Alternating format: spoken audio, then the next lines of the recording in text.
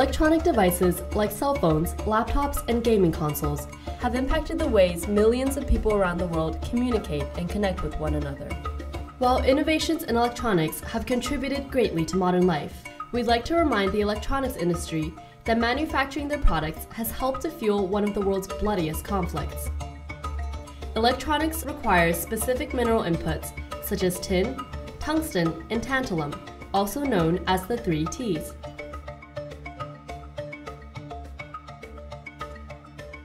These minerals are often sourced from mines in the Eastern Democratic Republic of the Congo. The trade of these conflict minerals is fueling a conflict in which 5 million people have died. Millions more have been displaced, and local populations have been devastated by sexual violence. The violence is perpetrated by the government and militant insurgent groups who control many of the mines and transport routes in the province of Kivu. These groups are often affiliated with rebel groups such as M23 or rogue units of the National Army of the DRC. They use various methods to extort revenue from mines and other mineral traders in the region.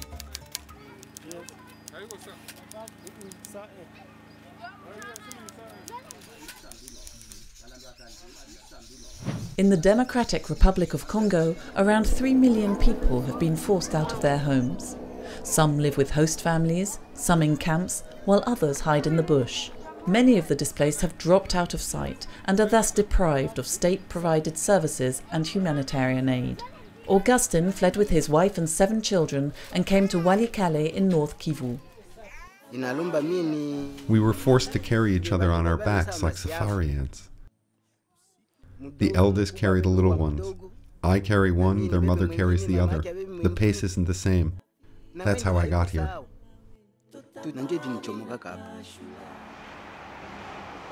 On March the 3rd, Médecins Sans Frontières published a report denouncing the silent suffering of the Congolese people. The situation in the east of the country is giving even more cause for concern, as the most vulnerable are deprived of the medical care they so desperately need.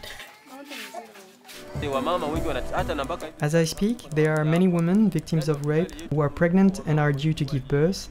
Many come to hospital very late because they stay at home too long, unable to raise enough money for treatment.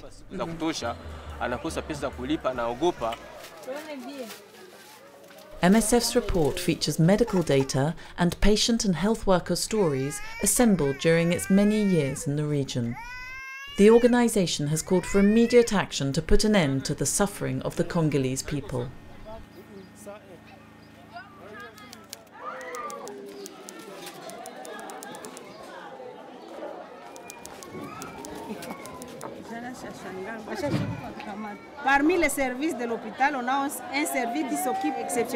One of the services we provide at the hospital is assisting victims of sexual violence. In terms of treatment, first there's post-exposure HIV/AIDS prophylaxis. We also treat sexually transmitted infections and prescribe the morning after pill, which is a contraceptive.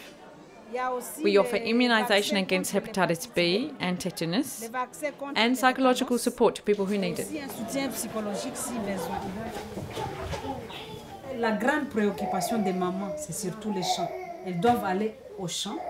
One of these women's biggest concerns is being able to go to the fields to get food. But armed gangs lie in wait and sexually assault them. And they're also assaulted when these gangs loot their homes.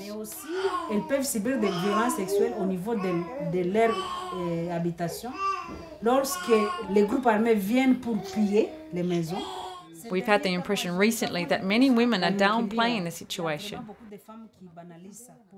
If they're raped once and then again and again, the third time they often don't seek medical attention. They say, "No, it happens. How many times am I going to see the doctor?" Disent non, c'est devenu une habitude, mais je vais consulter combien de fois. We broadcast radio messages and go to the schools and churches to reach out to them, raise awareness, to encourage them to come for treatment. Pour sensibiliser, pour les inciter à venir pour bénéficier de tous les traitements. Electronic companies can limit the use of conflict minerals by implementing due diligence measures and working closely with other actors in the industry. These measures have the ability to improve every step of the supply chain and can be done in a cost-effective manner. Let's break down the supply chain. Miners extract these minerals amidst brutal working conditions. These mines are often controlled by rebel groups who use their profits from the mineral trade to fund the conflict. The raw minerals are then transported to comptoirs, who export the minerals to countries surrounding the DRC. Lack of oversight and legal loopholes allow comptoirs to mix conflict minerals with certified conflict-free minerals, making them more difficult to trace. Transit countries, like Rwanda and Uganda, that border the DRC, import the raw minerals before exporting them abroad for further processing. This makes it harder to trace the mineral's origin. Overseas smelters and refineries receive the raw minerals from the transit countries. Identifying these minerals' origins becomes impossible after they are processed in these factories. Finally, electronics companies purchase these refined minerals and manufacture them into components for consumer electronics. Outside the DRC, the US has attempted to stem the flow of conflict minerals through the Dodd-Frank Act, which requires that companies determine and report whether or not they source the 3Ts from conflict areas. In the private sector, certification schemes have been set up to track conflict-free practices. Groups like EICC, GESI, and ITRI have provided detailed recommendations for avoiding conflict minerals through these schemes, via supply chains tracing and tagging minerals from the source. Companies like Intel and Nokia have provided due diligence models for others to emulate in an attempt to limit the use of conflict minerals. Companies can verify that their minerals are conflict-free across all points in the supply chain by enrolling in certification schemes and using these resources. The security situation in the DRC evolves rapidly. Legitimate operations can be quickly taken over by armed groups. Due diligence requires constant observation of the situation on the ground, adapting your supply routes, and working with your partners in the industry in order to be effective. We have provided resources your company can use to develop its own due diligence practices, including the EICC and GESI's list of conflict-free smelters, the ITRI's tin tagging program, the OECD due diligence guide, the specific terms of the Dodd-Frank Act, and the UN Security Council's report on rebel activity in the eastern DRC. You can also use up-to-date information about the supply chain to develop an integrated way to ship minerals directly from the non-conflict mines to ports to smelters, in order to bypass the smugglers and comptoirs.